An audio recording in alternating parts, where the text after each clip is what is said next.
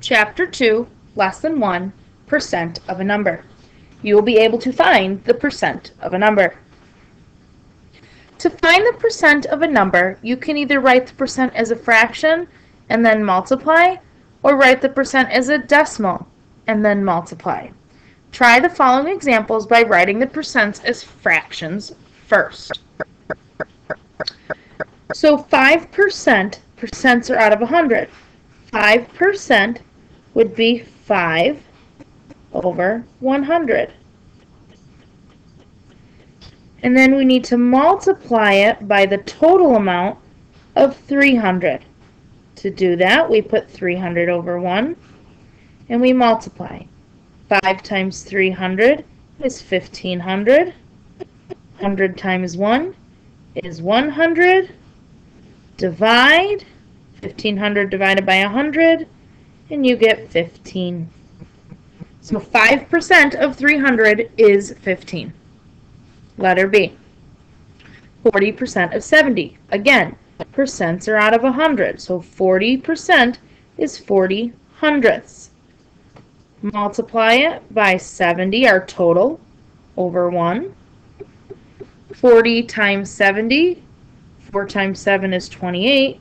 Add the 2 zeros, over 100. 2,800 divided by 100 is simply 28. So 40% of 70 is 28. Letter C. 15% of 100. 15% can be written as 15 times 100, or 15 over 100. We're going to multiply that by 100, our total. We would get 1,500 over 100. 1,500 divided by 100 is 15. Find 55% of 60. 55 over 100 times our total of 60. So 55 times 60. Let's do 55 times 6, which is 330, and then add the 0 for the 60, over 100. 3,300 divided by 100 is 33. So that's if we were to write them as fractions first. Now let's write these percents as decimals. If you recall, writing a percent as a decimal means you take the decimal point and move it 2 places to the left. So there's our decimal point. Let's move it 2 places to the left. We would get 0.75 times 280. So 280 times 0.75. 0, 40, 10 plus 4 is 14. Cross those off, put a placeholder. 7 times 0 is 0. 7 times 8 is 56. 7 times 2 is 14. Plus 5 is 19. 0, 0, 10, 11, 2. And we have 1, 2 behind the decimal point. 1, 2. So our answer is 210.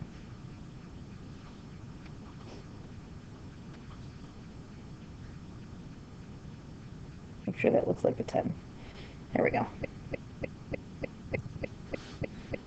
All right, let's try letter F the same way. 35% as a decimal is 0.35 times 180. So 180 times 0.35. 5 times 0 is 0. 5 times 8 is 40. 5 times 1 plus 4 is 9. Let's cross those out and put a placeholder. 3 times 0 is 0. 3 times 8 is 24. 3 times 1 plus 2 is 5. 0, 0, 13, 6. I have 2 behind the decimal point, so 2 behind would be 63.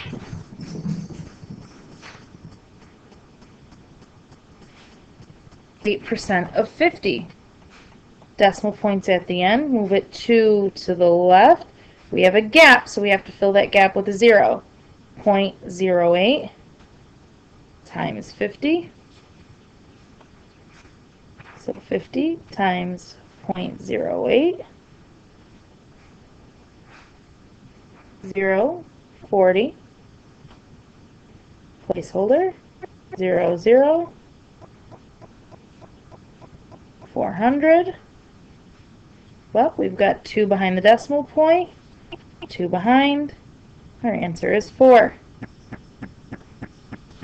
Letter H, 95% would be 0.95 times our total of 40. So 40 times 0.95. 5 times 0 is 0. 5 times 4 is 20. Placeholder. 9 times 0 is 0. 9 times 4 is 36.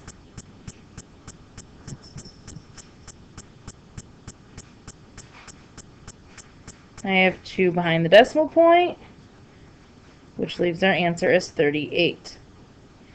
You can use whichever method you prefer. Sometimes it'll be easier to change it to a decimal first. Sometimes it'll be easier to change it to a fraction, whichever you prefer. There are percents that are greater than 100. Percents that are greater than 100% can be written as improper fractions, mixed numbers, or decimals greater than 1. Percents are always out of 100. It doesn't matter what the percent is. If it has that percent symbol, the denominator is 100. So let's try these percents that are greater than 100. Let's try them using fractions and multiplying. So 120% is 120 over 100 times our total of 75. Put it over 1. 75 times 120 is 9,000 over 100 times 1 is 100. Divide, and we get 90. The percent is greater than 100, so your answer will be greater than that total.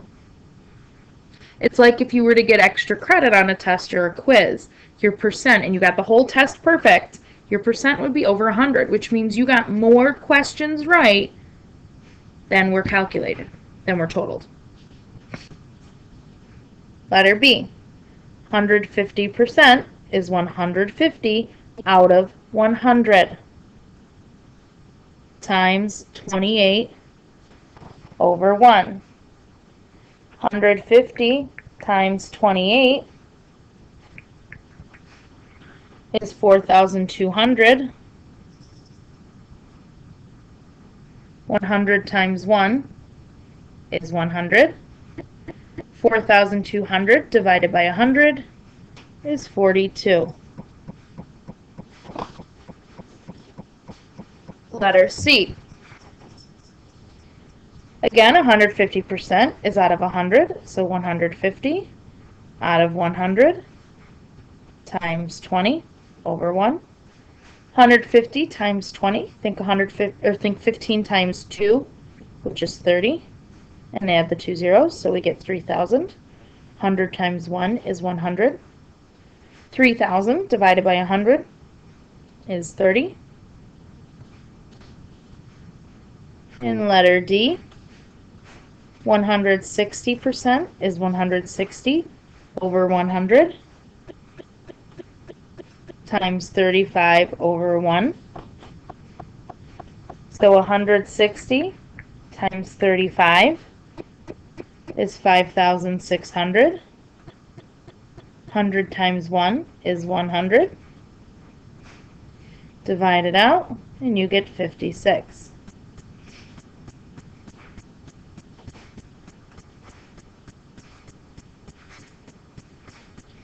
Now let's try writing them as decimals.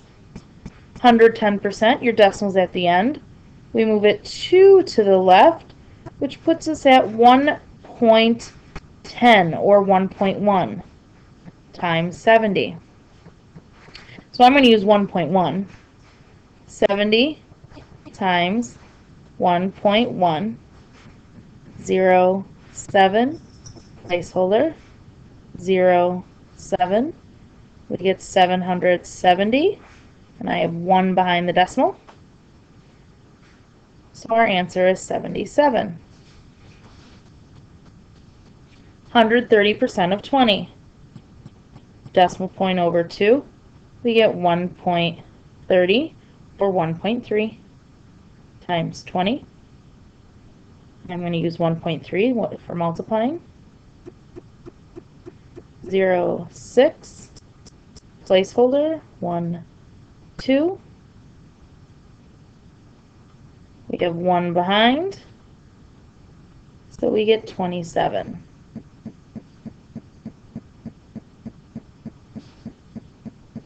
(175% of 10). Move the decimal point over 2. 1.75 times 10. This time I can't take that other digit off because I don't have a 0. It's another number. So we'll put 1.75 on top times 10. Zeros across the board. Placeholder. 571.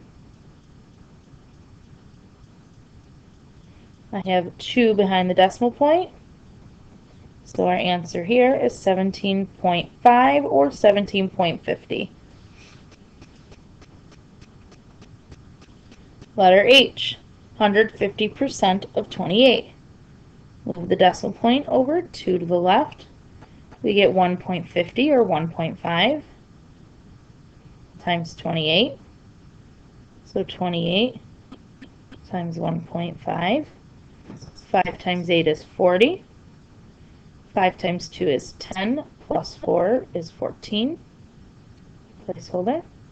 1 times 8 is 8. 1 times 2 is 2. Add them up. I have 1 behind. So the answer is 42. Again, it doesn't matter which method you choose. Use the one that works best for you.